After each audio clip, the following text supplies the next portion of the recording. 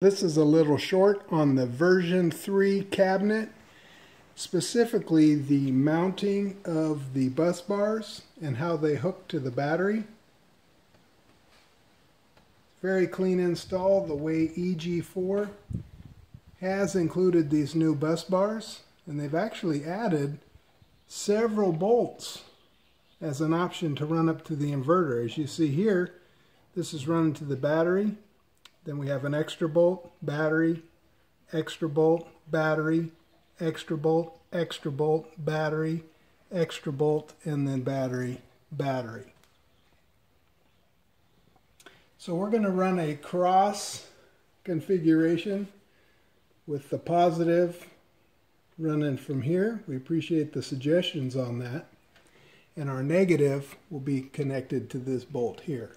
We'll give you an update once we get that finished.